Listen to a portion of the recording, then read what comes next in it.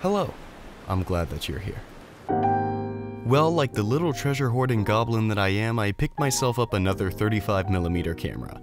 And after a lot of deliberation, I settled on the Nikon FM because some of my favorite pictures were taken with Nikkor lenses, and I wanted a reliable, fully mechanical camera in good condition. As much as I love the Pentax, it has certainly seen some better days, and after it betrayed me in Sequoia, I got a little bit nervous to take it on other important trips I have planned. So with the new year coming up and all, I thought it'd be nice to start things fresh with a new camera and a few big announcements for the channel, like our first sponsor! Okay, they're not technically sponsoring me, but the Dehancer team did send me a sample of their plugin for review, so if you want to hear my honest thoughts on it and figure out how to save 10% on it yourself, I'll get into that later in the video. Anyway, I wanted to test this camera in some harsher conditions in a place I was familiar with, and considering it's the middle of winter, those harsh conditions are outside, and the place I was familiar with was the Smokies. So after I got camp set up, I set off to Alum Cave Trail to get the composition so good you just have to get it again and again. If you're new to the channel, I've taken this picture before, and this won't be the last time I take it either. But hey, the good news is the camera works, and I'm pretty satisfied with the result. Something about the Fuji Superia I loaded combined with the Nikkor 24mm just rendered the colors in a way that's really satisfying to me. And yeah, you heard that right, 24mm is pretty damn wide, but I've always found myself wondering what life would be like in the POV of the sloth from Ice Age. Might be the last one of the season. For just about everything, I've shot 50mm as my go-to focal length. Not necessarily because I'm ride or die for it, but it's just always been the most easily available lens. And one of the other reasons I've chosen this camera is for the pretty good selection and availability of f-mount lenses. So when I saw this beauty listed in good condition for $50, it was hard to resist. Needless to say, I was excited to take it for a test ride on one of my favorite trails. As far as 35mm cameras go, this one had a quite pleasant shooting experience. The viewfinder actually gives you a lot of analog data like your aperture and shutter speed, so you don't have to look away from your composition to make adjustments. Also, the light meter is unbelievably simple, so it was really fast to whip out shots like this. Now all I have to do is figure out how to not miss focus, but I still think it's a decent shot.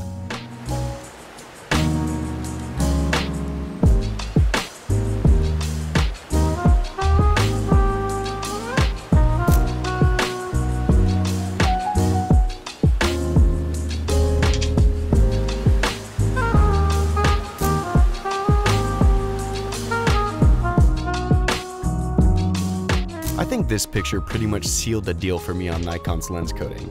I know Fuji is known for god-tier greens, but these lenses seem to take them to the next level. I don't know, maybe I'm just excited about the camera and I'm talking out of my ass, but you can't tell me that moss doesn't pop. I also wanted to mention that these lenses handle flare rather nicely.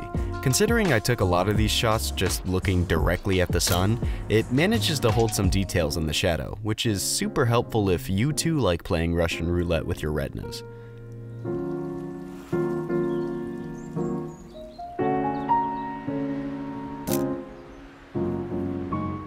Eventually I got to the Alum Cave part of the Alum Cave Trail, and wasn't feeling particularly inspired by what I was seeing through the wide angle.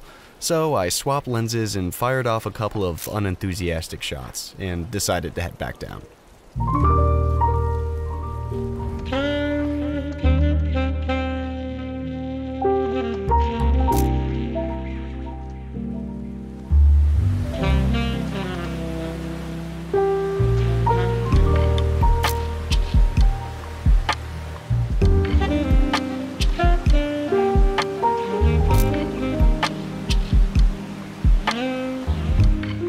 None of these were really worth talking about except for maybe the final shot of the roll, which I suppose would be passable in an entry-level photography class, but it'd never make it in the big leagues. You are lower than pond scum.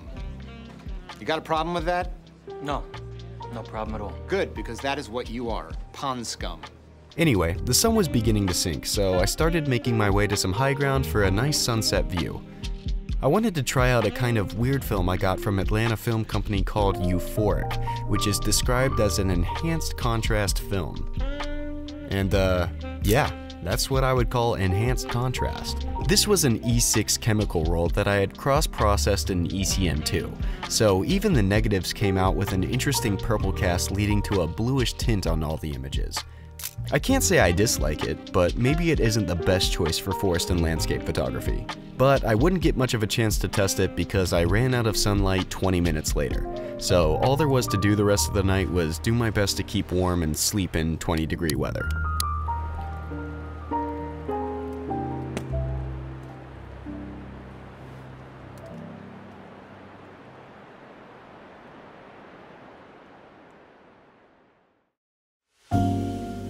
At a certain point, I just gave up on sleep and started heading towards Newfound Gap for sunrise. Oh man, it's 24 degrees outside. I do not want to get out of this car.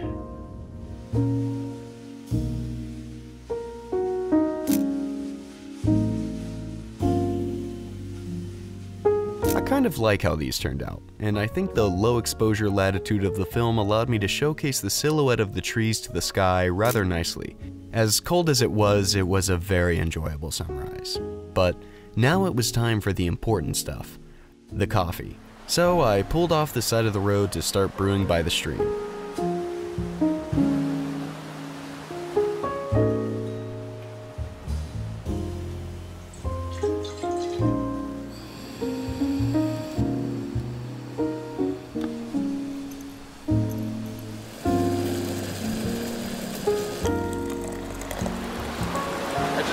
I forgot a mug, so the water bottle's gonna have to do. I really like the little moments like this. All the big hikes are nice and beautiful and all, but sometimes these small acts like making coffee by a stream stand out to me the most. Now full of a fusion of PET plastics and caffeinated brown juice, I set off to Laurel Falls to grab some water-long exposures.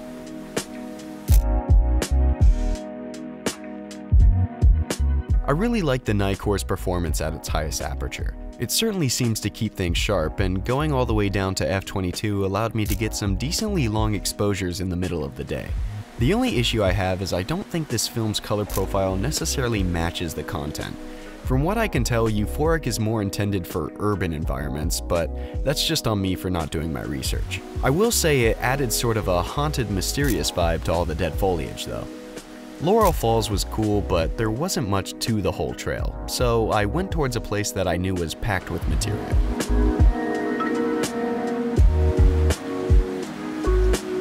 Chimney Tops is definitely one of the most scenic routes, so I thought it would be a fun way to just turn off my brain and see how the general shooting experience with my camera was.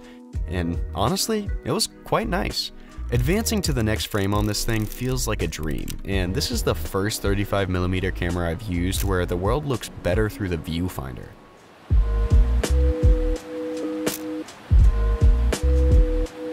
After bracketing a bunch of shots of the stream, I had spent my Euphoric, so it was time to see how this camera behaved with a little bit of HP5. Historically, I've never been too pleased with the look of HP5, partly because I suck at black and white compositions, but mostly because I preferred the look of digital Acros simulations so much more, but this single roll may have changed my mind.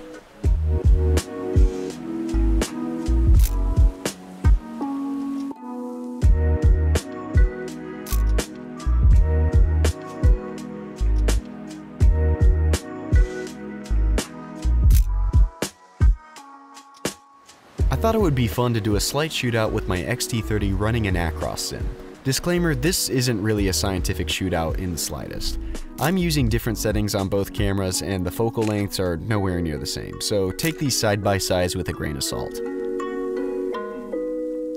I'm actually quite impressed with how well a camera that's 43 years older than its competition actually holds its own, and there's some compositions I actually end up liking better on the HP5. Well, as I'm heading up to the final location for this trip, I wanted to close out my thoughts on this camera. The TLDR is, I like it. It's a well-performing 35mm that gives you a clean and easy shooting experience, and even though I submitted it to really cold conditions, it gave me absolutely no issues. What's up, little homies?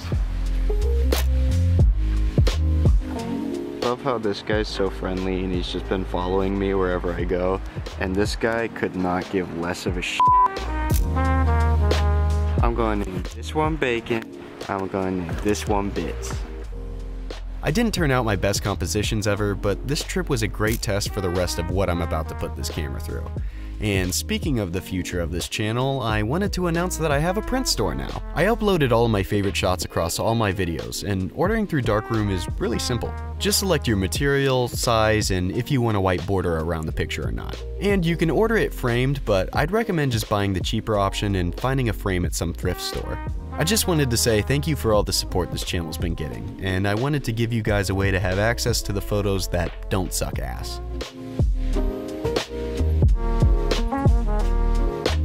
And finally, you may have noticed the video looks a little bit different this time around, and that's because Dehancer turned me on to the great wide world of color grading.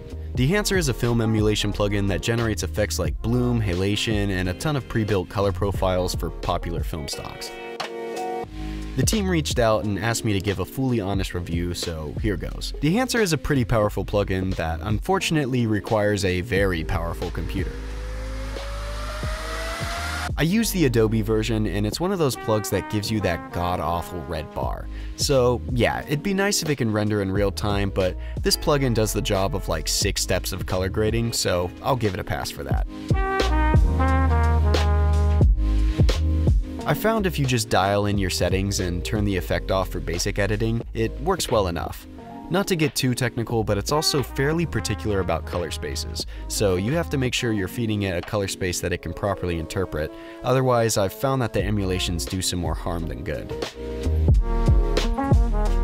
It has a lot of really popular camera profiles in there, but it's just something to be mindful of if it doesn't have yours. Overall, I'd say you can use it to generate some pretty nice looking effects, my particular favorites being bloom and halation. It just adds that nice creative finishing touch to your footage to make it look a bit more vintage and dreamy. I also want to point out that with my limited interaction with the team, they seem like really nice people. So if you want to give Dehancer a shot, they gave me a nifty little affiliate code that gets you 10% off. Anywho, once I was all wrapped up at the Smokies, it was time to head home so I could catch the World Cup final the next day.